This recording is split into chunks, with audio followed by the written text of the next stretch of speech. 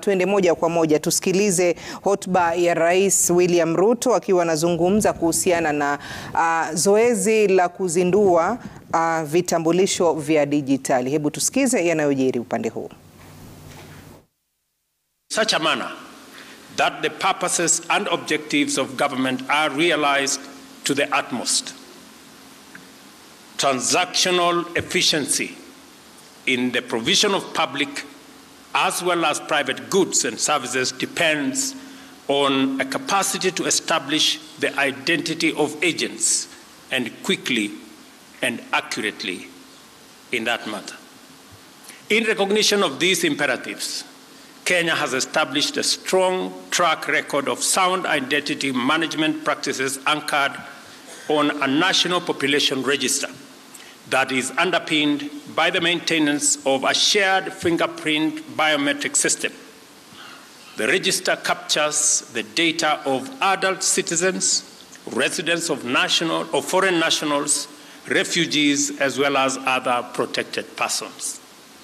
Aside from this, Kenya also maintains a robust civil and vital statistics registration system. The government has instituted measures to ensure 100% registration of births and services and births and deaths by 2026. Aside from the overarching purposes of national identity management system, Kenya has specific objectives for pursuing this critical undertaking. Article 12 of our Constitution sets out the entitlement of every citizen to rights, privileges, and benefits of citizenship, and to a Kenyan passport and any document of registration or identification issued by the state to all our citizens. The state is therefore committed by implication to the full implementation of these clear constitutional provisions without any question or delay or any other excuse. In addition, these constitutional imperatives is aligned with the United Nations Sustainable Development Goals and more specifically SDG 16.9 under peace, justice, and strong institutions to provide legal identity for all, including free birth registration. And I am very happy. I was particularly impressed and fascinated by the presentation of Colin Howell, a great